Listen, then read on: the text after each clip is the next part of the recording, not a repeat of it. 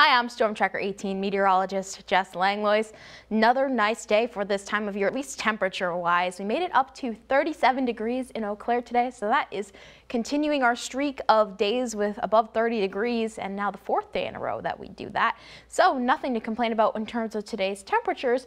It was a little bit more gloomy though today, and those clouds that we're expecting to continue overnight will help those lows overnight stay above average as well. So within the next several hours, expecting temperatures to dip into the low 30s and then overnight dropping down into the mid 20s, which is well above average for this time of year. Speaking of those clouds, not expected to go anywhere anytime soon. Now with that system now well to our east, starting to gradually decrease the snow showers as that trend does continue. So overnight tonight, can't rule out any light flurries from continuing, but again at this point we're mostly dealing with just cloud cover, and that's expected to linger overnight into Sunday, and then again on Sunday expecting clouds to really be the dominant thing that we're dealing with all day on Sunday as well. So not expecting a ton of sunshine, could be a couple breaks in there especially later in the day, but overall a mostly cloudy to cloudy day tomorrow.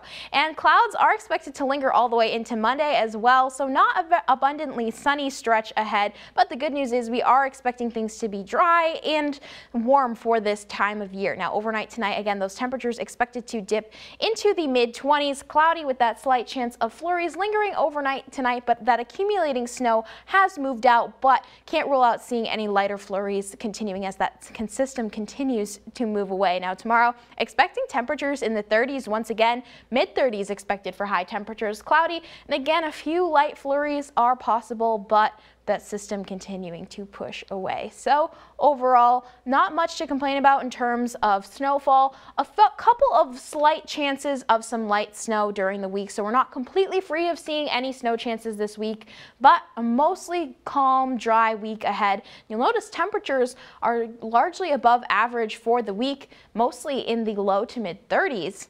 And unfortunately though, while it will be on the dry and mild side for this time of year, quite a bit of cloud cover this week too.